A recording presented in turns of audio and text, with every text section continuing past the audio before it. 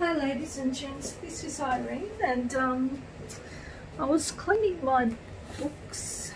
What I mean by cleaning is after a while when they're stacked up on top of each other and you have 5 cats, they do get rather messy and, what's the word, accidents happen on them sometimes and they get a bit sticky. Not wee, like, you know, other things like maybe vomit or whatever, or hair, and yeah, so basically I spray and wiped them and cleaned them, and after that I thought, okay, I'll do a little show and tell for you guys and show you what I got. So I got about 20 floral books that I'd like to share with you.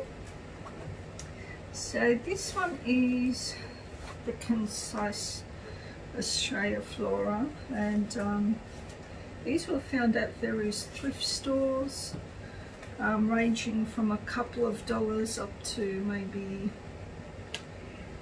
$5, maybe even $10, depending on the book.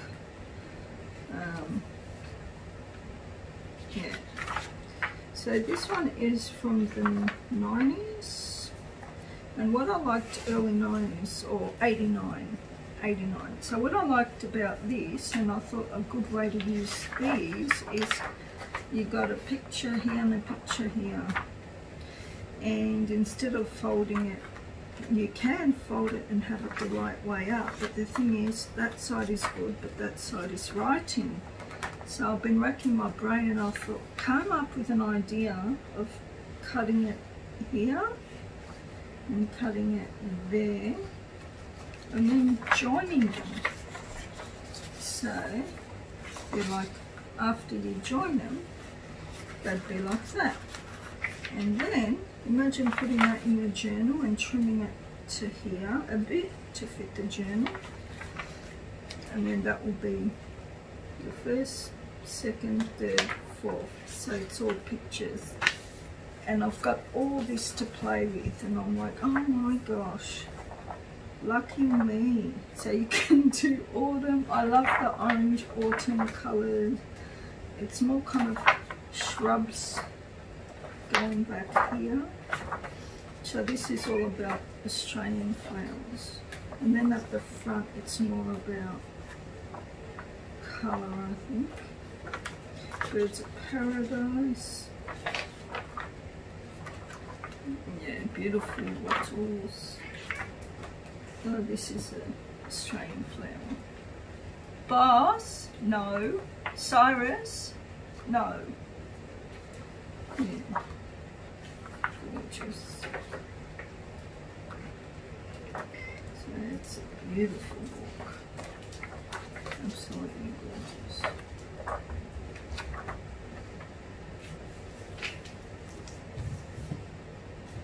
So that is called The Concise Australian Flora by Leonard Cronin.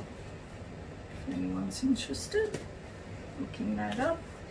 I'm sure there's sites you can get that from. Hold on.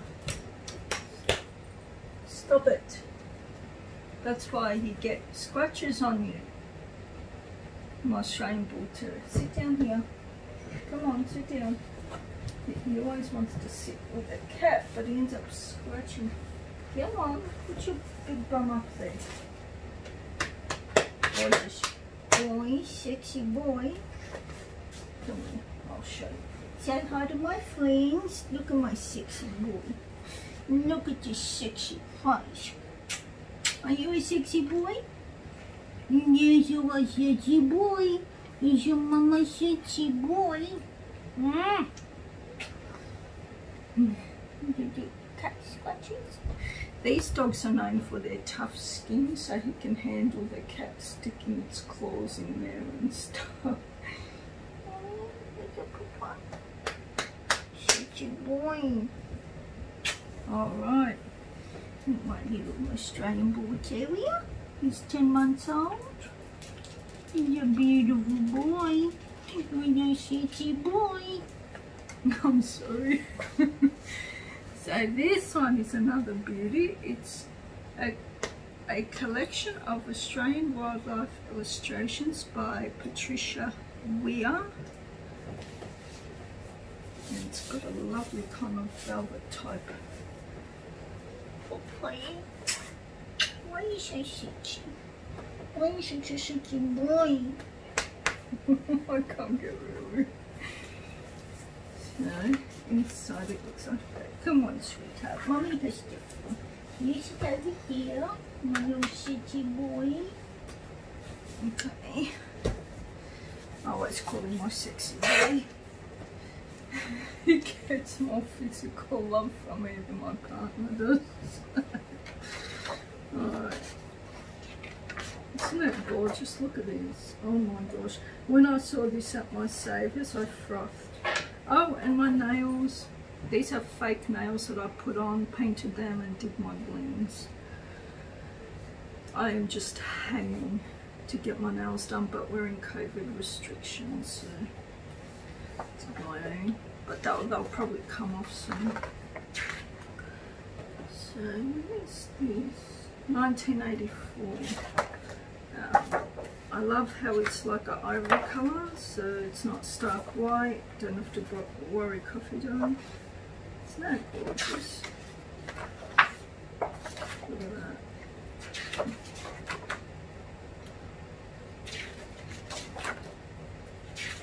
Beautiful book. It's such a beautiful book. Unless I've got a second copy, I don't see myself ripping it up. I know, not bad. I could see myself scanning it, but my printer's giving me grief. I need ink. But I just really need to put my foot down and use my books instead of hoarding them. Isn't that beautiful?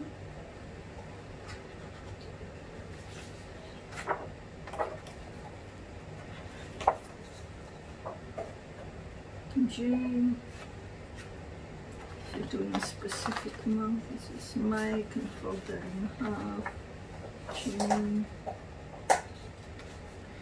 What you can do is actually cut that out and use it, you know, when you do a front cover, stick that on your front, not the front, the inside of the front to cover or whatever you're covering. Or it can be a center page. Like this one here would be good folded in half. You can cut it like that and then fold it in half. So you have one page that, one page that, and then on the other page you still have some flowers.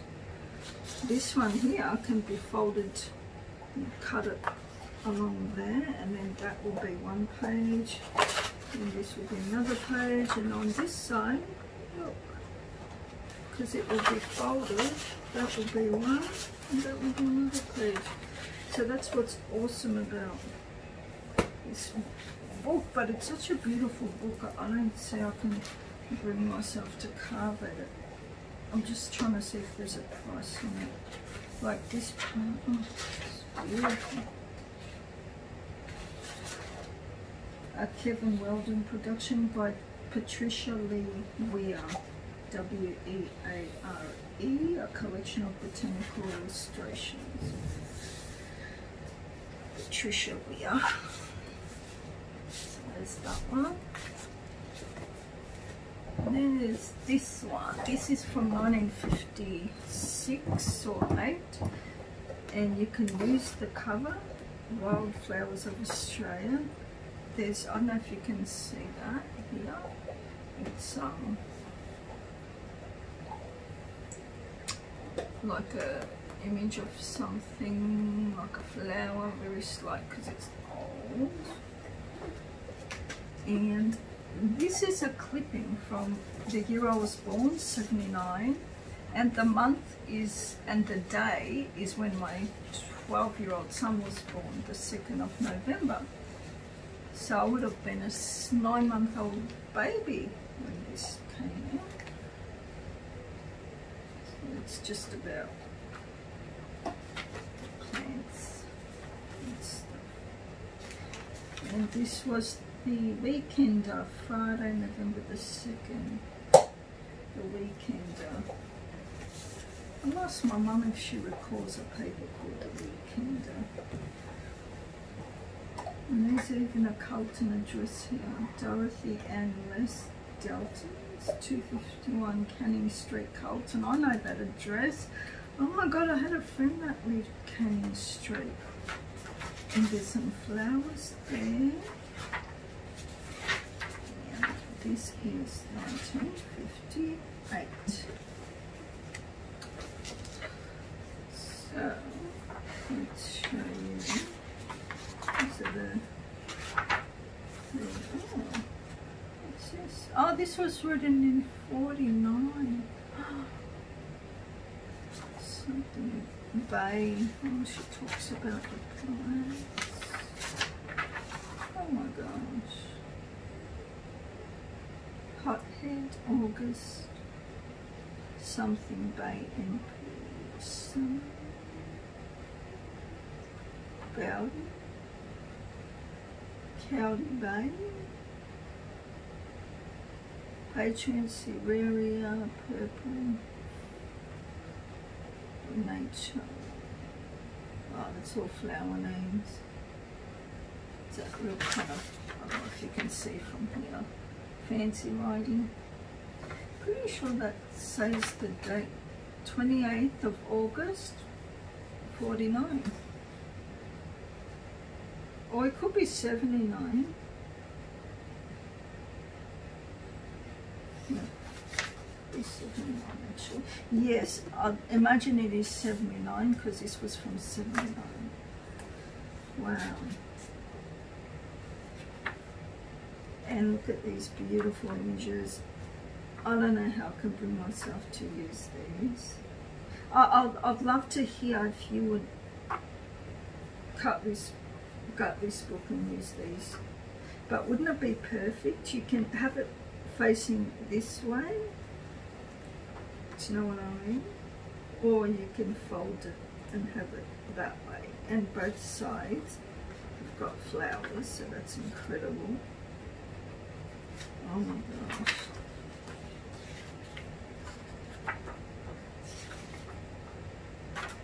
Isn't that beautiful? Oh my gosh, look at the images back there. You can tell it was printed back there. It's almost like a 3D, like it's coming at you. Really pretty.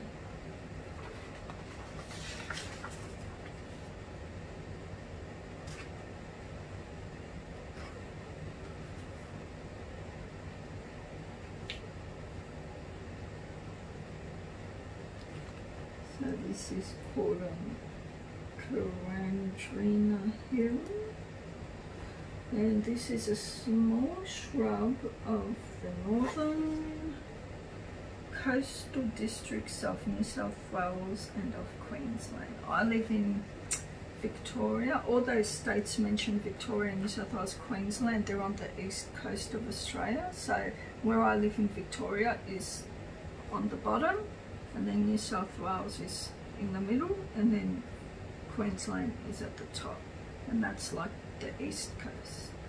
And then on the west coast, all of one side is called Western Australia, and in the central or middle, on the lower part, you've got South Australia, and on the top you got Northern Territory. And on the back to the east coast, if you go down even on Victoria, we've got an island down there called Tasmania. So yeah, bit of education there for our American friends and European friends and English friends.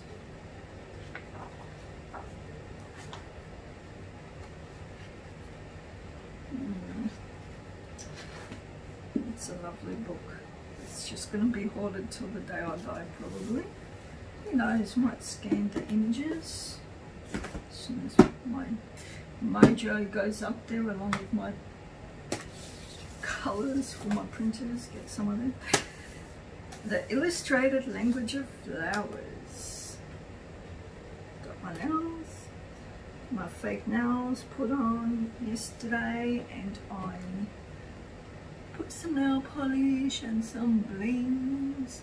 We're in stage 4 restrictions in Victoria, so everything is shut except for major places like food joints and pharmaceutical places. So I'm just hanging to get my nails done, so I just blend them out a little. Right, so this is the language of flowers. It's still in very good condition. Let's see, this is from early 90s.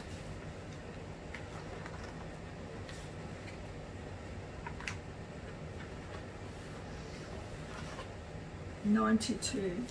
Most of these would have come from Savers.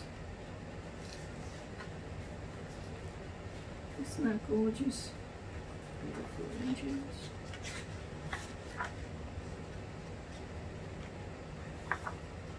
Wow, the sacred flower.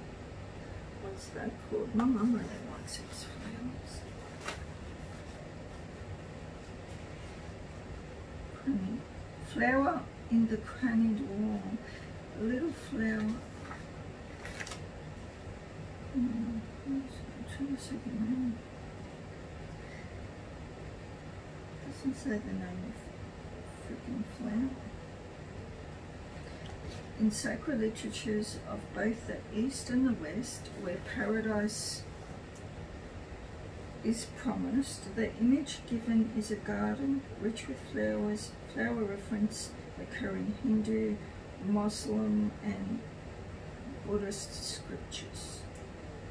You can tell this is American, the way they pronounce Muslim. We say Muslim and we spell it M-U-S-L-I-M, but the Americans do it M-O-S. So instead of pronouncing it Muslims, they pronounce it Muslims. So it sounds really American saying Muslims. Really liked American accent. And Buddhist scriptures, and in connection with the lives of Christian saints.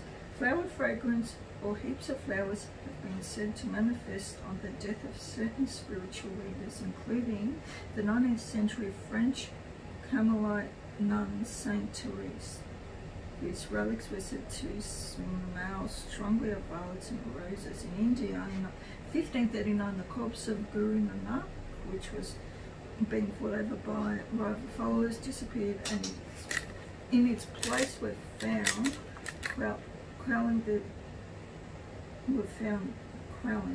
dispute temporarily. China was dubbed the mother of gardens by plant hunters at the Chinese church to cultivate in their gardens only those flowers of spiritual significance. Another beautiful pink lily. It's called the Floral.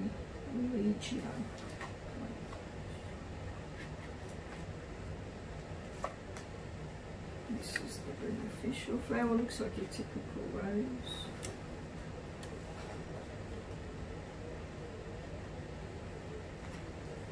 Oh wow, I love this orange one. Chrysanthemum petal. Oh no, Cyrus is knocking around my... Oh jeez, I have to go see what he's done.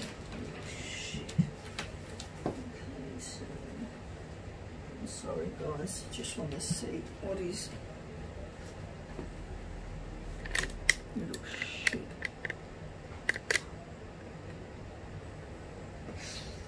Right. Hope I'm in frame, guys.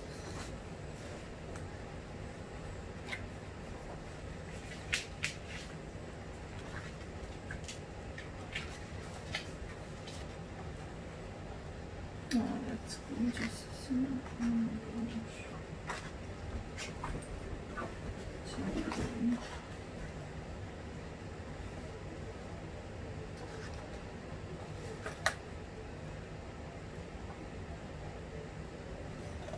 Hello, sweetie. Hello, my sexy boy, my sexy. Who's your shitty boy? Who's your shitty boy? Hey? Now we got another one called my tray. What's in my big ass tray?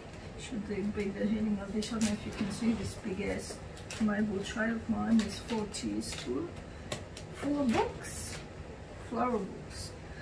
Island Diary of a Year on Easdale by Garth and Vicky Waite.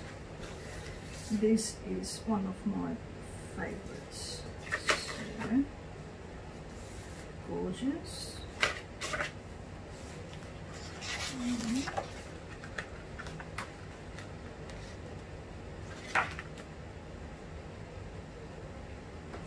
It's the Aussie version of the Edith Holden.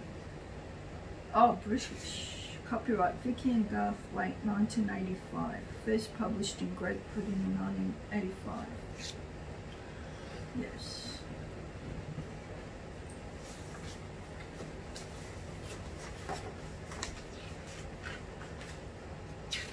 Isn't that gorgeous? Look at the writing. You can even like use that as collaging, rip it up. That's if you're not ironing. Jesus Christ, I just can't find myself to do it. I can't, unless I scan it, then I can do it. So that's January. Isn't that beautiful? These images, oh my gosh. Absolutely stunning. Little birdies. Love all that bushery with that writing. It's like Edith Holden, but it's just not ivory ballet. February.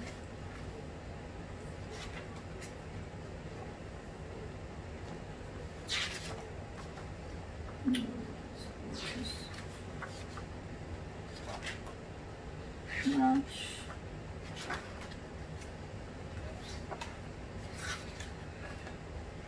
Let's go back over to October. Oh, already. Did I do this, did I? Let's see, that's 90, 91, 92. Oh, pages gone from here. Maybe I used it. So you can see how beautiful that will look. And even the other side, you know what I mean? Because it's got the nice writing and it's got those little pictures there to still look pretty. So that's going to help me be able to tear at it because I've sort of started. If I can do one page, I'll try doing another.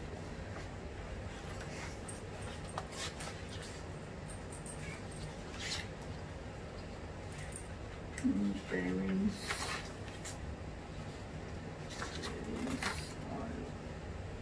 October, mushroom.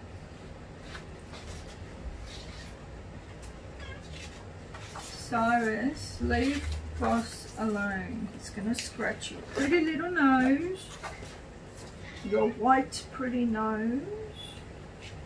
November, that's when all my 3 children were born. The first month of November. And let's have a look at December, the Christmas month. There's some pretty angels.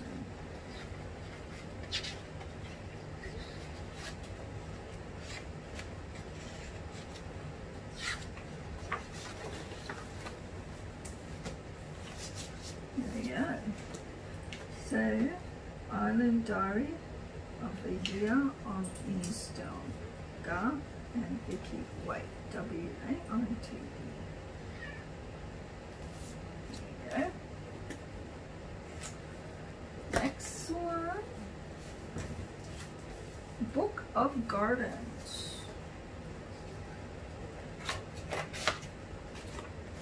I like to look at that because sometimes there's some nice looking covers. And, Cyrus, stop it.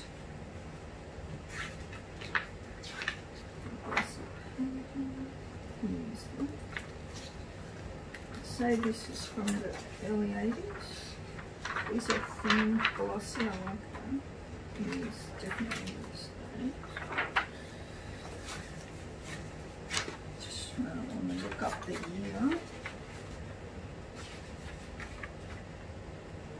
Oh, I was wrong. 1960. This is vintage. It's actually past 50 years, which means it's an antique, isn't it? Vintage is 50 and under, is it? Up to 50?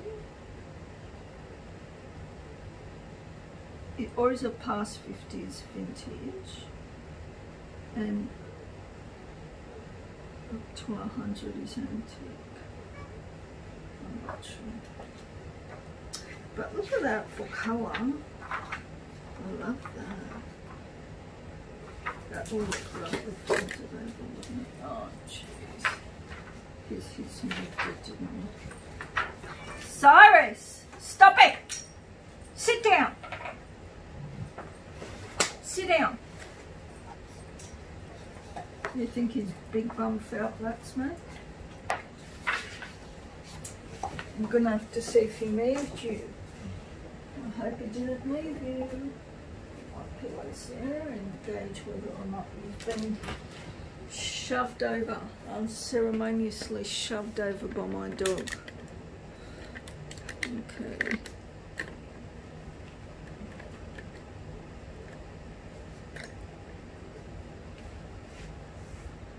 I'm expecting my Jeffree Star makeup. It's a new palette orgy. And I didn't have to order from America to get it. There's an Australian retailer called Black Swallow that sells them, thank God, because I don't have to pay GST, which is, so if something's worth $100, we have to pay 10% GST on it overseas. Plus, not to mention, shipping is usually free with Jeffree Star, even if you buy overseas, if you spend a decent amount. Or they might charge about 15 US, but that's not really. Anyway, getting back to this, I really like the texture of how it's thin. It's not a thick gloss. You can even use these black and white images. Love the pictures of. It's kind of like, it's not a true matte, there's a little bit of, it looks silky. Let me open the door for the sooky baby. The sooky little banana. It's a sooky mama.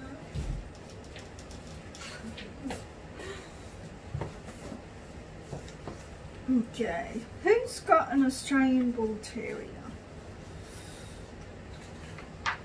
Or any Bull Terrier? Look how beautiful dogs.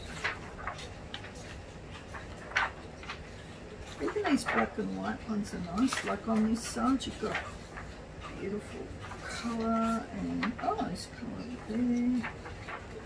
It's lovely. You can use this as well. Or here, can be folded there. Black and white sometimes looks nice too. Oh, that's cute. These green pages are awesome too, with the illustrations. Yeah. So, this is called A Book of Gardens from House and Garden, edited by Peter Credits. It's 1960. I just hope I'm in frame. This is another one of my favourites. We're halfway there. England is a Garden. What I might do is stop here and go to part 2. That way I can see if I've been out of frame, so I don't waste my time filming the rest. So we will check this book out next. Thanks guys. Bye.